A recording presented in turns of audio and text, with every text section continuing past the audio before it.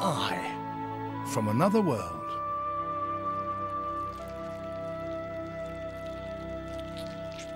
A smell detector investigating the path ahead. We don't often see a snail that way. And that's because we've only recently had the tiny lenses and electronic cameras that we need to explore this miniature world. But when we meet its inhabitants face to face, we suddenly realize that their behavior can be just as meaningful to us as the behavior of many animals more our own size. Look at this, for example.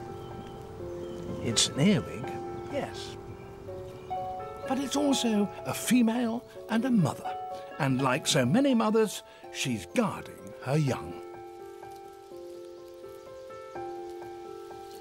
These two ants are not quite sure whether they like one another. Stroking antennae is the equivalent of a cautious chat over the garden fence. When big animals go courting, they show off, and so do damselflies.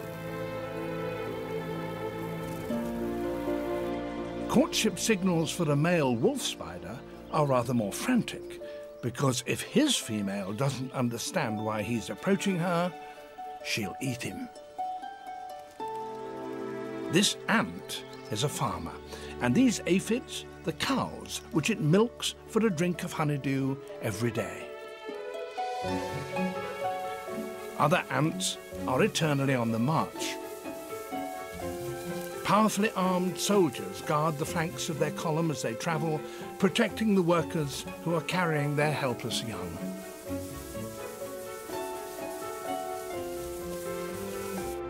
When it comes to craftsmanship, few can beat this wasp, using mud to construct an elegant jar in which to store her eggs. Mud is also used by termites. They build tower blocks that, in proportion to their size, are taller than New York skyscrapers. These two worlds, ours and theirs, influence one another to an extraordinary degree. If we and the rest of the backbone animals were to disappear overnight, the rest of the world would get on pretty well. But if they were to disappear, the land's ecosystems would collapse. For the fact is, they were the pioneers, the first animals of any kind to colonize the lands of the earth. To tell their story, we must go back to a time when the world was a very different place.